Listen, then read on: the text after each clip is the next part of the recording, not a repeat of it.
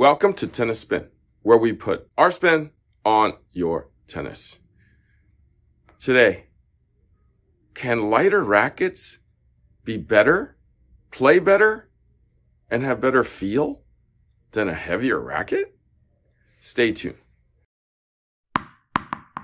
All right, guys, so I've been thinking about this subject for a little while now, and going back on my past, say 20 years, I've actually kind of gravitated towards like a lighter racket. Like I've been thinking back, like in 2000, the year 2000, I was playing with a Wilson Hyper Hammer 4.4, 95 square inch head. That thing, although was head heavy, was about 9.9 ounces before strings. What I wound up doing was I kept adding weight to it until it was about 13.3. But I was thinking, why did I like the racket in the first place? Because it was a hammer, it was head heavy. But what else was going on though? It was actually so light to start with. Well, it had feel. So it made me think, like maybe thinner, lighter, like thinner, meaning like thinner material, makes it have more feel. Cause as you guys know, I don't use a dampener. Therefore, a thinner, right? Like more hollower and thinner walls would actually accentuate more feel. Is that possible? Is it better feel? Well, here, let me take a minute and drink my coffee here. I want to thank Wanda Lowe for sponsoring my coffee today.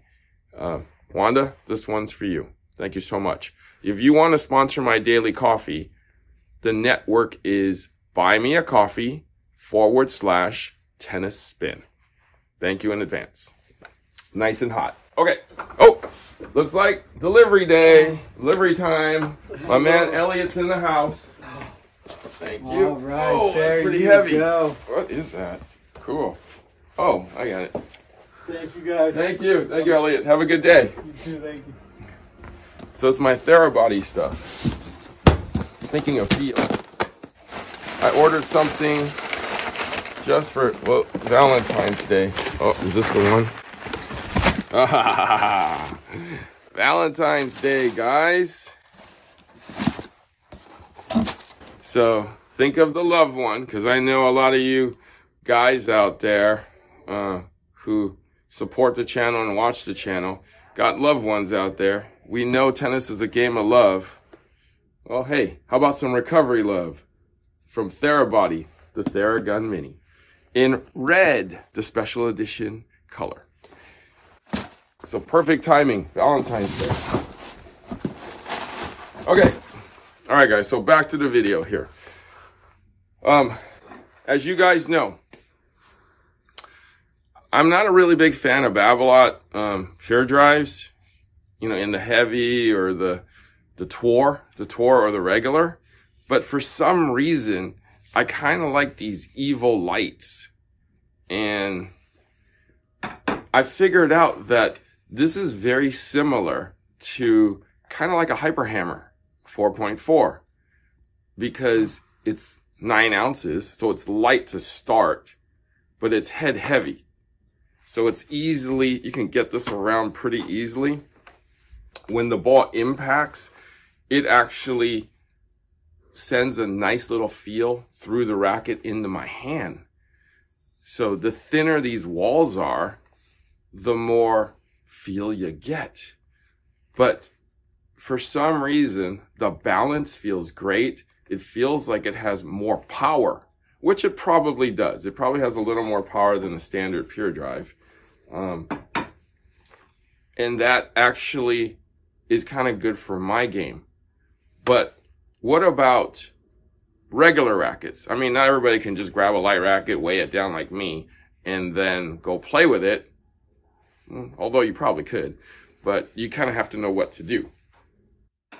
Now, So I mean, I would definitely consider doing that to this light racket because I do like how it plays. But let me talk about something else though. Like these two rackets, like we've play tested the MP and the Radical and the Pro and the Radical. I mean, we love the way the MP felt. Guess it's something in the layup. The layup meaning like the thickness of the walls, the different components of the beam.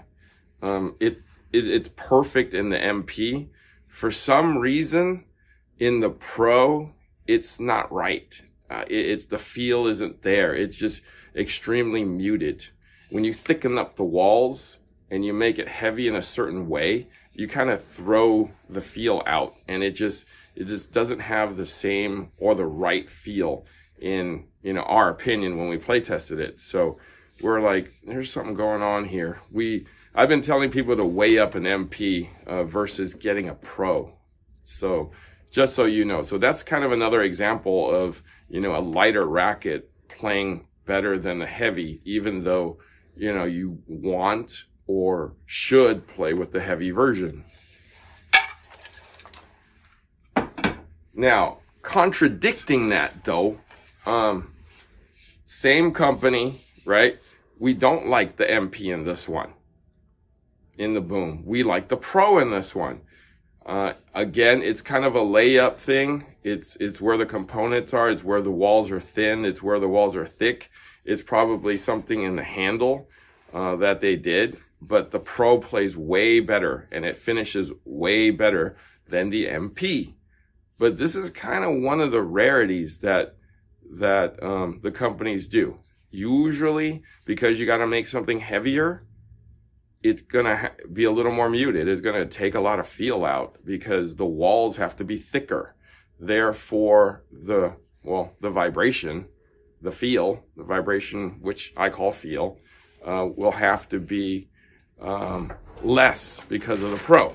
There are rare instances that the heavier feels better, but in most cases, the light is going to provide more feel. So if you've ever kind of liked a lighter version of a racket instead of the heavy, you're probably not one of the few. Because the more I thought about it, the more I was like, I like these light rackets better. There's more sound to it. There's more, I guess people call it vibration. People call it shock. There's more of all that to it. So when you actually hit the sweet spot, you know it in a lighter racket. But the lighter racket also allows you to customize it by adding lead to the head and in the handle to kind of counterbalance the weight. And then you can also mess with the balance of it to your specs, as well as the swing weight to your specs. So those are kind of the advantages of getting a lighter racket. By adding lead, you actually don't take out the feel. It actually enhances it even more. So that's what I'm saying. Like going back to my old days, you know, I probably would like this Evil Drive Lite, even though it's not matching with my specs, but I can definitely make it to my specs. All right. So if you guys are out there thinking like, man, I got a light racket, what should I do with it? Should I upgrade to the heavy? Well, not necessarily. Not necessarily. Add some lead to it, customize it a little bit, see if you like it that way. Add more lead, be a lead addict like me, and you'll finally get a fully customized racket to your liking. All right, so before you throw out that light racket, mess with it first. Taking us out today is my man, Dan. Go for it, my man. Thanks for watching Tennis Spin, where we put our spin on your tennis.